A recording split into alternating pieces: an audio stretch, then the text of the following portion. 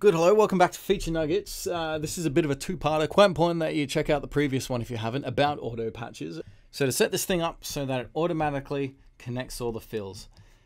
Auto patches inside the upper arm. If I turn that on, you'll see that it's just that on its own. I'm going to reorder its thread to go above the lower arm. Now you can see it sort of creates the illusion like they're connected.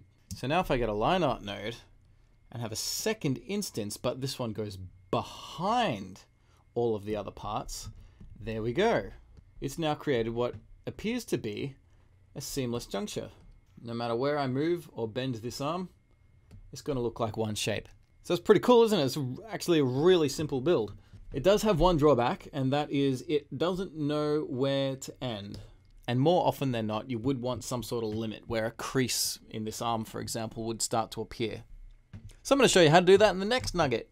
And before we close off this one, to reiterate why the auto patch is important, I'm going to swap it out for a color art, and you can see what the difference is.